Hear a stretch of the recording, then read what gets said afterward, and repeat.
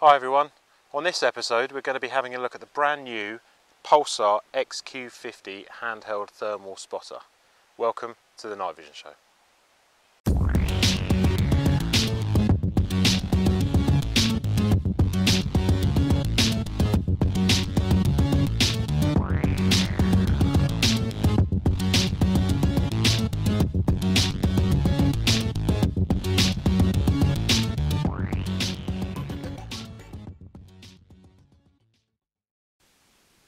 Okay, so I got a box today through from Scott Country International, which is always a pleasure.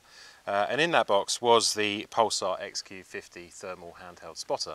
What I'm going to do this evening is take you through what's in the box, what you get with the spotter when it comes. I'll talk you through some of the differences between this one, the previous model, the XD50S, and then we're going to see if we can find some wildlife to look at through the spotter. Just in case we can't find any wildlife, I brought with me the Night Vision Show dog. This is Lexie. Say hello. Yep. Well done. So yeah, let's have a look and see what we get in the box. So, stay there. This is the box as it comes from Scott Country or any other supplier, and very understated packaging as always. Inside the box is your spotter in a case, and that is all you're going to get when you get it. So let's have a look and see what's in the case. So as we open the case up, we've got the spotter immediately visible in there. I can see an instruction manual too, and then there's a front pocket which is, by the feel of it, got some little bits inside it. So this is the spotter, much the same design as the XD50. It's got one extra button on it at first glance, and that one has a little cross on it there, and I'm led to believe that is the new rangefinder button.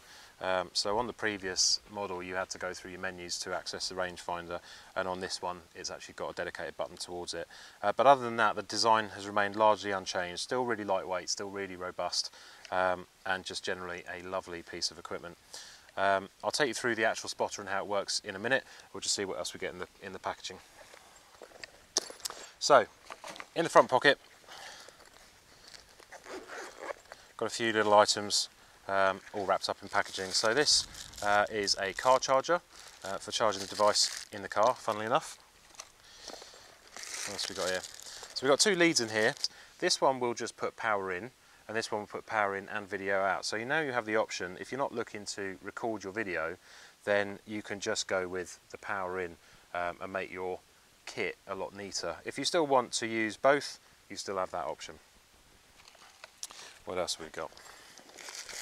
This is the remote control that you can use all the functions on the spotter by remote should you wish. And we've got a little wrist strap, which is always handy, and also a spare battery carrier. So that's everything you get in there, other than the manual, which we will be having a good read of later, I'm sure, and a little cleaning cloth in the case as well. It's a lovely case to keep your kit in. It is a rather expensive piece of equipment. Once you bought it, you are going to want to look after it, so it's nice to have a decent case to keep it in. So the design of the actual spotter then, much the same as the previous design, and not dissimilar to the model before that, the HD series. But let's have a little look and see what we're looking at. So on the top then, we've got our power button, and the power on this particular model is absolutely fantastic. When you switch it on, it has a 2-second start-up time. So there's no Pulsar logo, there's nothing else to happen. You literally turn it on and it is ready to go. We've got this button with a square on it here, and that deals with going through the various zoom ranges, and we'll talk through those zoom ranges a little later.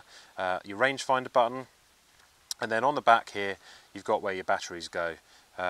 So to get the battery pack out, we just simply slide this switch across, pull the batteries out, and there we can see we've got our carrier for 4 AA batteries. We're using lithium batteries here. We find they give you the best power output for the longest amount of time. Obviously you can use any type of AA to keep it running, and also Pulsar will shortly be bringing out their new rechargeable battery packs, which is exactly the same shape, but you can recharge them, so you don't have to worry about keep buying AA's. You've got your eyepiece on the front here with a diopter adjustment, and then a focus wheel on the front.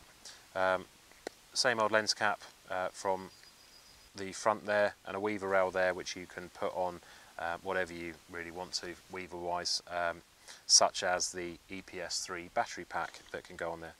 On the bottom we've got this this one socket, which is for use for powering video out on it with those cables I showed you earlier, and on the front we've got our menu select wheel, which you just push in and hold in to access your menus, and then twist it to navigate through.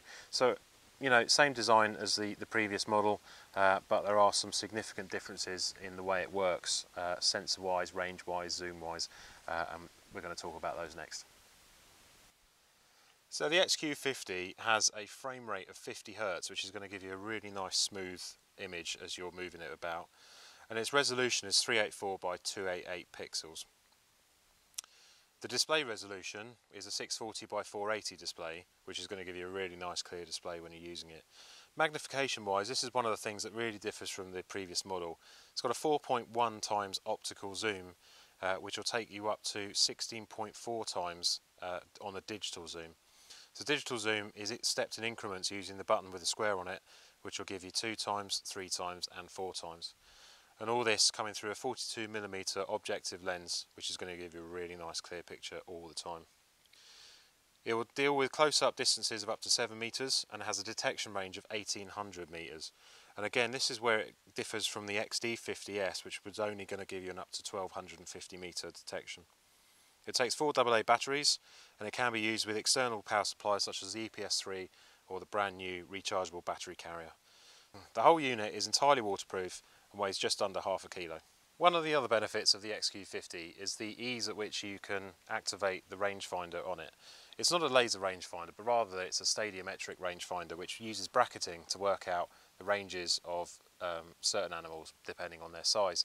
It deals with small, medium and large animals, and is activated by a single press of the button with a cross on it, as opposed to going through the menus like you had to on the XD50S. What you can also do on this particular model, you can change all the icon colours on the menus, so depending on which colour palette out of the 7 that are available you choose to use, you can change your menu colours to make things easier to read.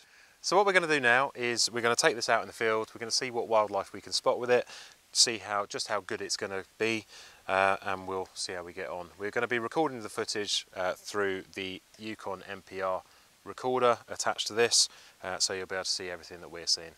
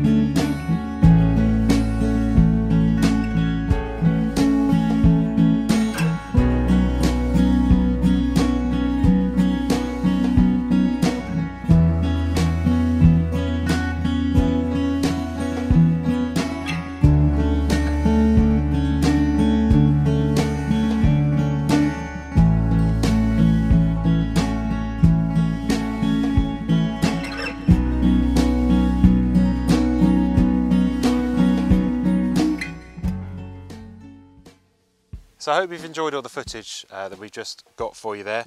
The XQ50 is just a lovely, lovely piece of kit. The XQ range also includes an XQ38, which has got a smaller lens, slightly less magnification, but still a lovely spotter to use.